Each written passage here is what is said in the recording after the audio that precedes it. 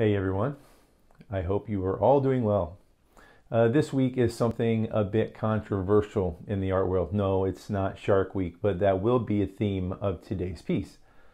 It's the camera Lucida. This device allows the artist to superimpose a subject onto a work surface. Some look at this as cheating. Look, it's not cheating, it's a tool. Rembrandt used it, as did other masters, and I doubt you would call them fakes. I'm not using a camera Lucida today. I'm using a projector to demonstrate how it works. So I invite you to have an open mind and to flex your creativity. Now, thanks to everyone who has been supporting this channel, and I'll put a link to my Teespring store as well as other contribution options in the description below. Or you can use this QR code here. Go ahead and give this video a thumbs up and click that notification bell so that you'll be alerted to new videos. Share this video with someone who you think might learn from these fundamentals. I'm Kendall Stump, and welcome to the Stump Project. Okay, so here we go. Shark Week. This is a poster of Jaws, and it's being projected on this canvas. I have a mini projector, and I just took a little time and just aligned it up with my canvas. Odd aspect ratio. This is like a 12 by 24. So you may not have that. You may just have something else, a standard aspect ratio. Feel free to use that. It's about composition. So remember, like if we divide our canvas up into thirds, I put the horizon line on the top third. So just keep that in mind. Probably I'm not going to worry about the text in this one. This is mainly going to be how are we going to get the figure and the shark on here. How are we going to use this? How are we going to use this as a layout? How are we going to use this as a layout tool? So you just project it up here, and now I just want to define the shapes, because after that it's just going to be me putting in color. So I'm using some raw umber and around. This is from the Evergreen collection. This is the number 8 from the Evergreen collection from Rosemary & Co. It's a pretty big one, but this is a fairly good sized canvas. So I just want to cover as much paint and as much area as possible with paint. So I just chose a larger brush. But you can use whatever size brush is necessary for you. And so the objective obviously is to define your area that you're working with. I've already put a coat on my canvas. I don't know if you can tell if there's a sheen on here or not. I've already put a coat of liquid on here, and liquid, this stuff, it just helps speed up the drying time of oil paint. So as you're doing this, the objective is not to trace in all of the details. The objective is to make sure you get your proportions correct, your placement correct, and then afterwards, and maybe even a little bit of value notes. For example, I know that I'm going to want the bottom part of the canvas darker, so I'm just going to scrub in a little bit of raw umber just to act as those visual cues. Use a off to the side over here. I've got on my tablet, I've got a picture of this poster that I'm trying to recreate. So I'm using a visual reference once this projector gets turned off. You don't leave it on throughout the entire painting process. At least I don't. It's not to say that you can't. It's just I don't know. I find you're going to be distracted by trying to get all the colors exactly where they are, and that's not what this is about. This is an extension of your style. So when you do this, I want you to be sure that you do your style. This is just a placement tool, and then we know that there's a bit of a gradient. We know that it's darker down here, and it's a bit of a gradient. As it comes up, it gets lighter and lighter. And we want to be sure that we put in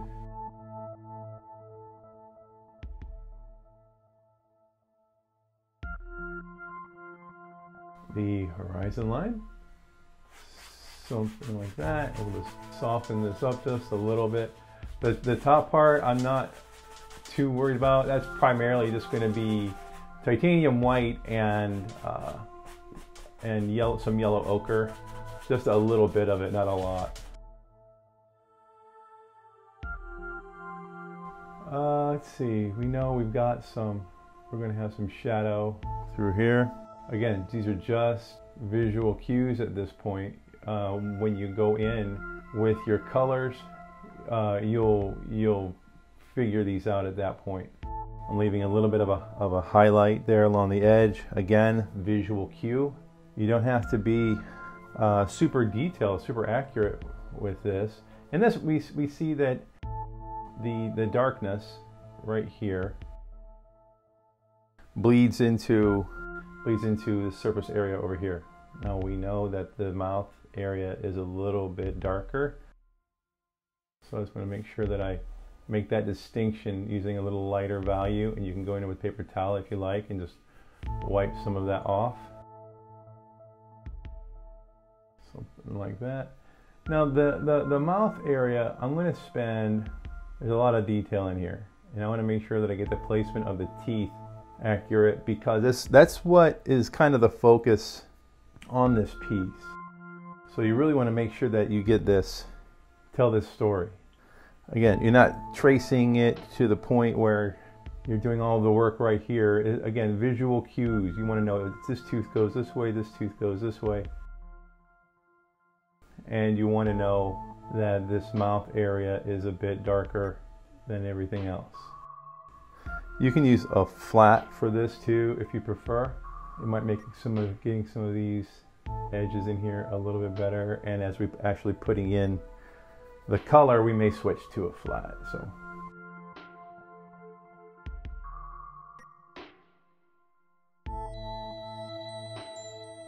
now I'm blocking everything in with raw umber because I know that it's going to help warm up this painting a bit, and it's going to act as an emulsifier. It's going to bring all of the colors together to be a bit more homogeneous. So, and I really want that. The colors I put on here will mix with this raw umber, and it will lend that hue to them.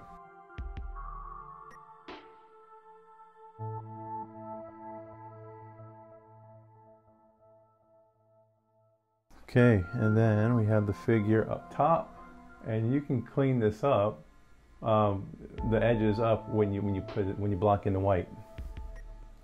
Just putting this in as a silhouette, because you know it's easier to build light on top of dark than it is the other way around.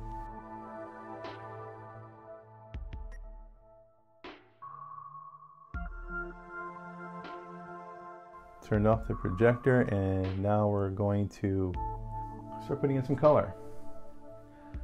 Again, we're going to start with a little darker. So this is Prussian blue, and when I go in to put my highlights in, or my lighter spots of the water,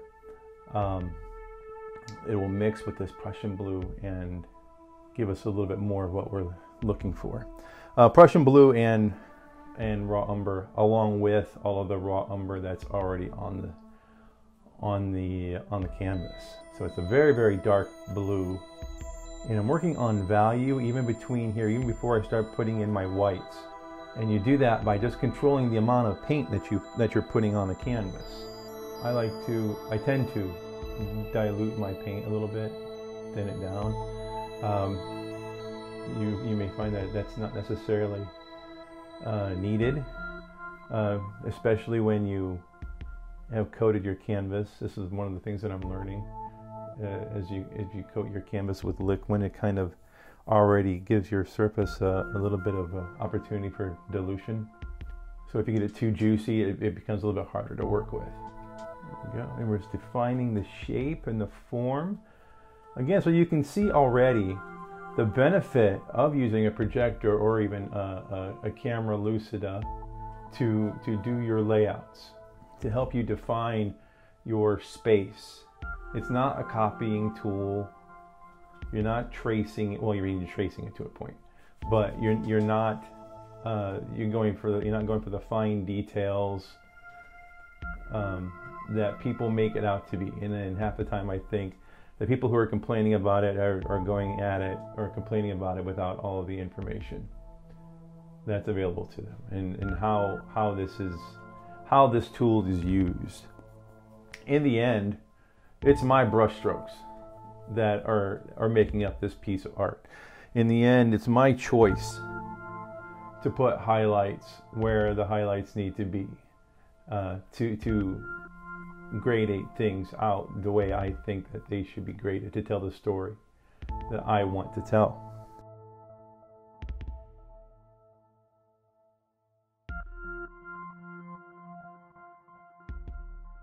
So it gets frustrating for any artist when they're told that certain tools that are at their disposal are not legitimate. I'm just changing the flavor a little bit of this blue. I have a little bit of aquamarine I'm just adding to this, just a smidge.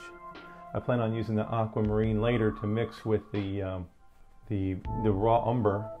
It makes a really nice dark black, or really close to black. So just changing a little bit of the flavor, and especially as you get closer to the surface, the water may feel like it's a little bit more saturated in real life. Again, see, this is an example, I guess, of I'm making my own decisions for color. This is my color choices. I'm not trying to make an exact duplicate or replica of this movie poster. I'm using it as a point of reference, as a point of inspiration. And we know this appears to be lighter area too, so we don't want to go too crazy, although we do want enough information. We do want enough information on here so that when we do apply the white, it will pick up the blue and give us the color variations that we want.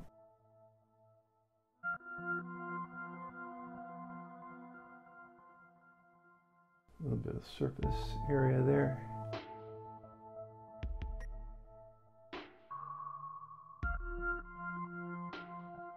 I want to smooth this out just a little bit. I'm just using the side of my brush and just very lightly. I want some of those color variations to remain. I want some of those brush strokes to remain.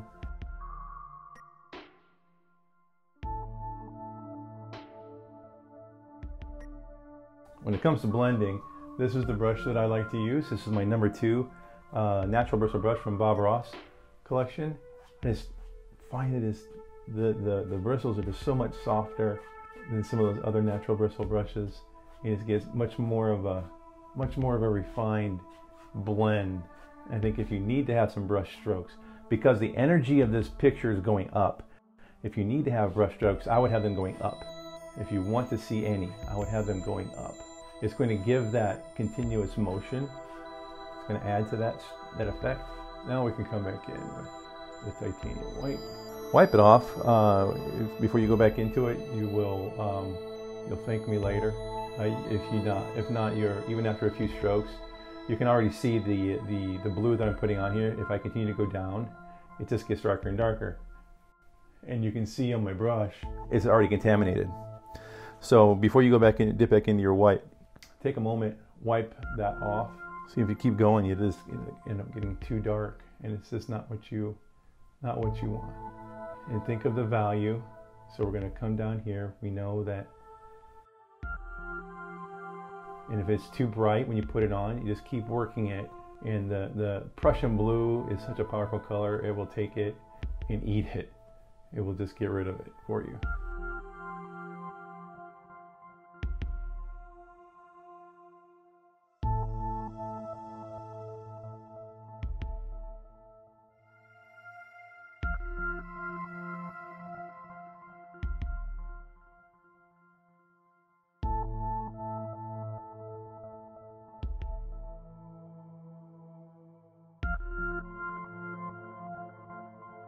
And if you have some problem with your paint sticking to the paint underneath it, just thin it out a little bit.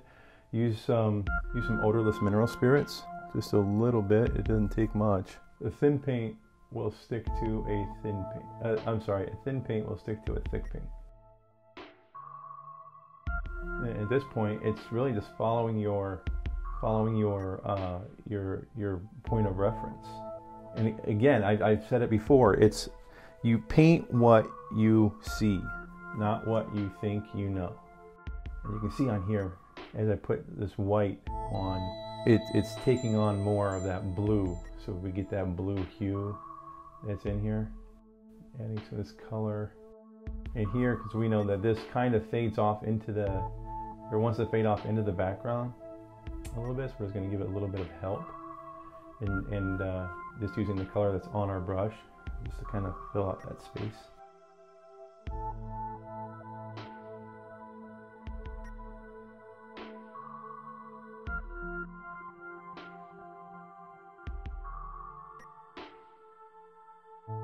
You can definitely see how easy it is to capture a likeness, and it's a greater understanding of why masters like Rembrandt would have chosen to use this tool. We'll start off with some side-to-side strokes to help blend this in just a little bit more, because again, I want those final strokes to be vertical. This is number 4 from Rosemary & Co. Just I'm going to start getting into the shark itself. Again, we're going to start with some dark. Now, I'm going to start with the darkest darks, and that is almost black.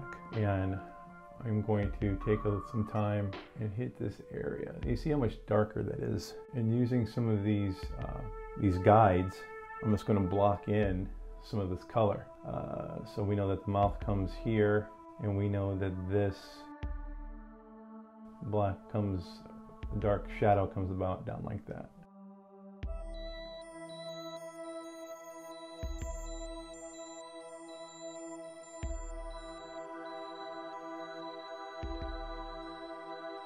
And the same on this side, we know that the mouth comes around here, something to that nature. We'll go back in and we'll revisit some of these highlights and stuff. This softens and gradiates in here,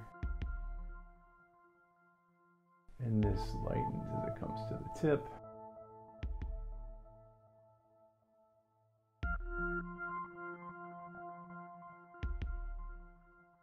This down here is going to be a little bit more blue, with the exception maybe some of this stuff right here. Right along the edge, we want a nice contrast against the highlights. All right, then we have the stuff in the mouth. And again, at this point, you'll find that you're still blocking in color. And again, you're not painting, tooth for tooth. This is your shark. If your shark is some snaggletooth looking thing, then so be it.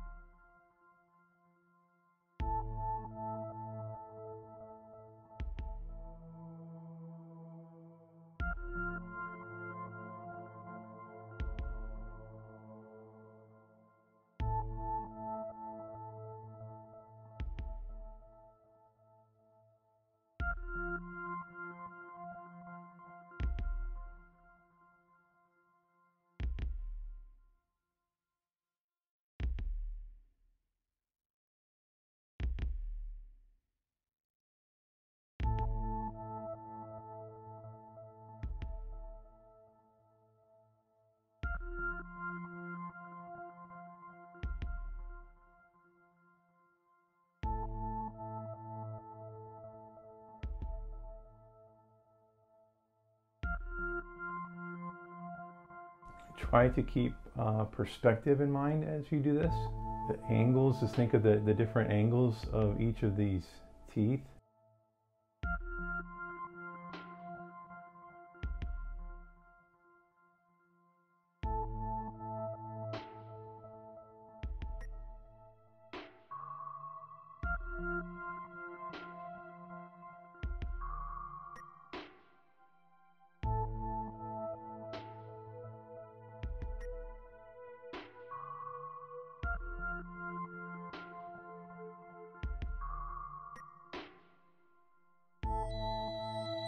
A little lighter. We're working in values from the darkest to the light.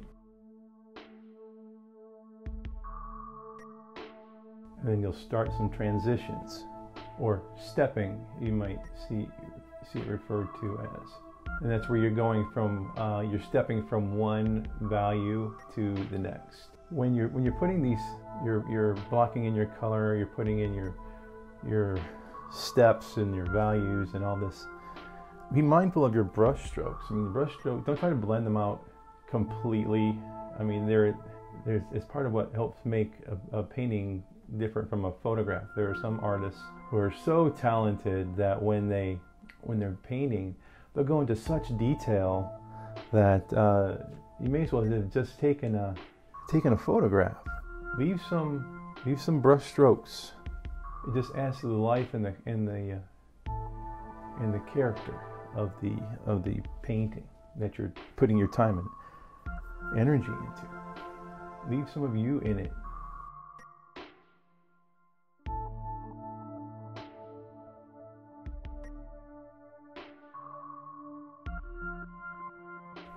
You know, there's a little bit of a cleft that comes through here, and maybe it separates right through there, so there's like a little bit of a highlight right there.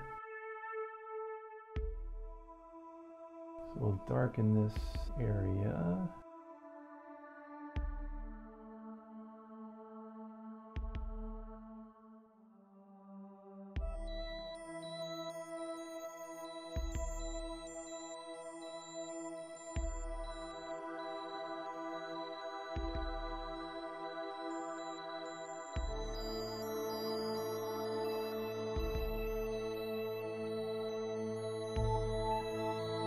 And if you notice, there's a little transition area.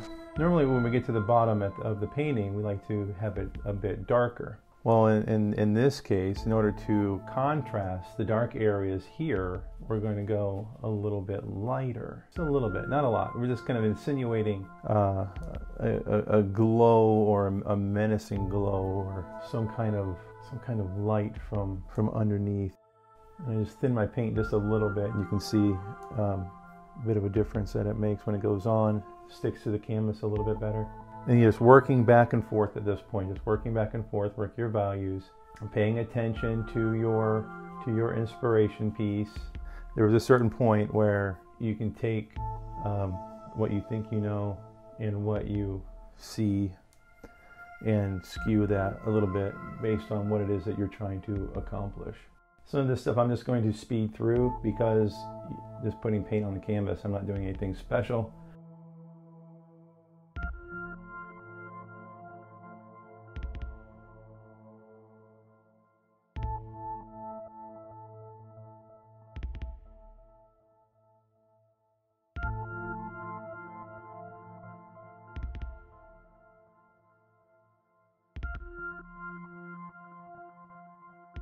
I am paying attention to my highlight areas.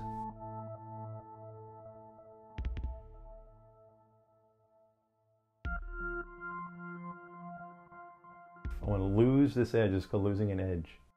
I want the edge of this to kind of just blend off into the background. And I'll do the same thing over here on the other side.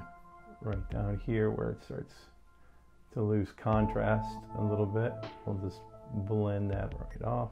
It imposes space and distance when we do that.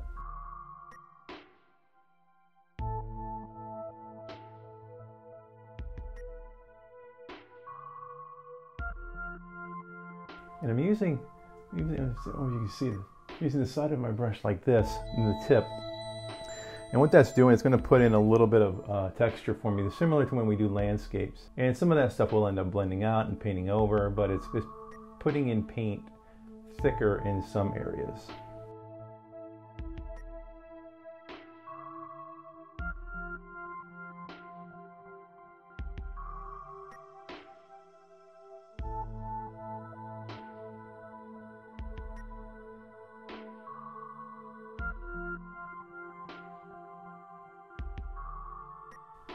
Remember, think of these things as shapes, right? So this is a cone, and you have light coming down.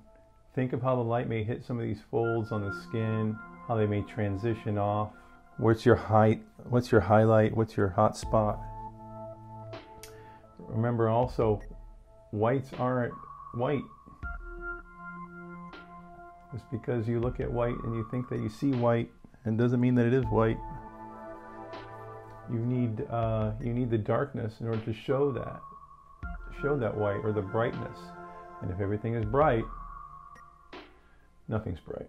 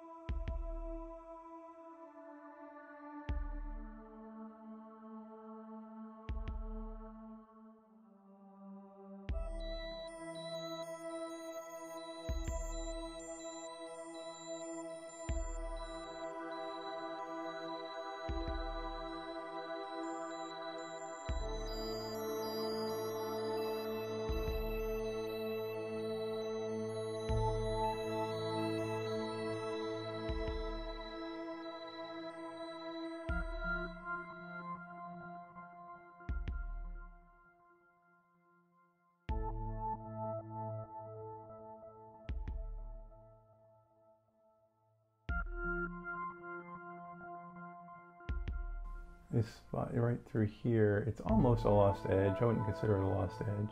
You can kind of blend it, but there is a distinction between the shadow of the mouth and the outside of the body here. Just work on your steps as you go through this. Change up the color flavor every now and again, as makes sense.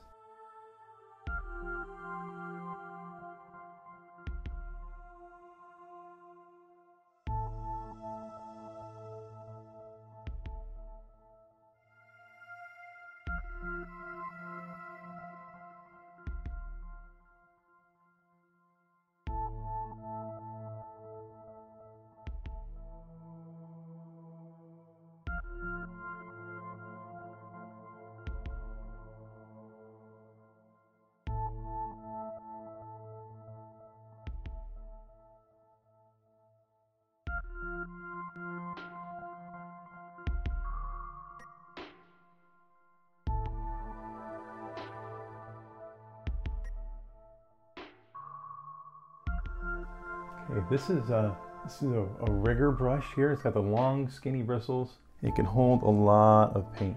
So I thinned out my paint a little bit and got my brush to a nice chisel point.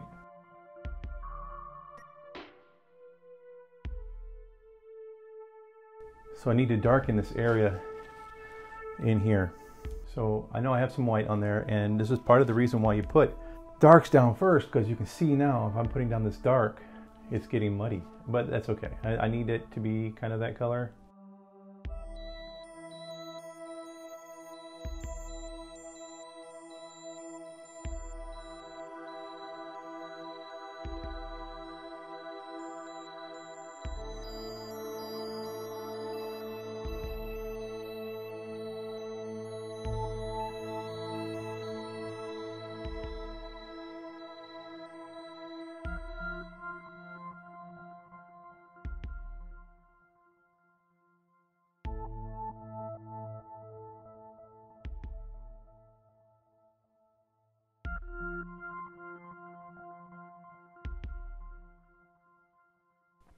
This is going to take a little bit longer than my standard video, so I don't want to keep you guys for all this mundane stuff. I will post my final picture when it's done, but you see the idea of it, and I think this is turning out. I'm in a good spot. I'm in a good position. I like this, and I think we'll end up looking really cool when it's all done.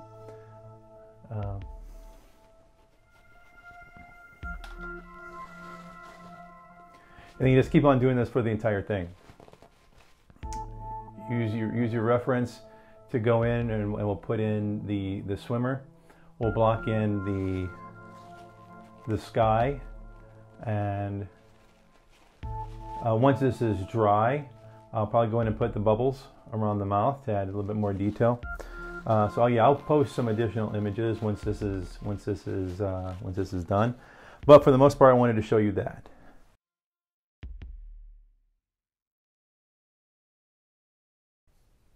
Tools are tools. They exist to make what you want to accomplish easier. They don't make you a fraud.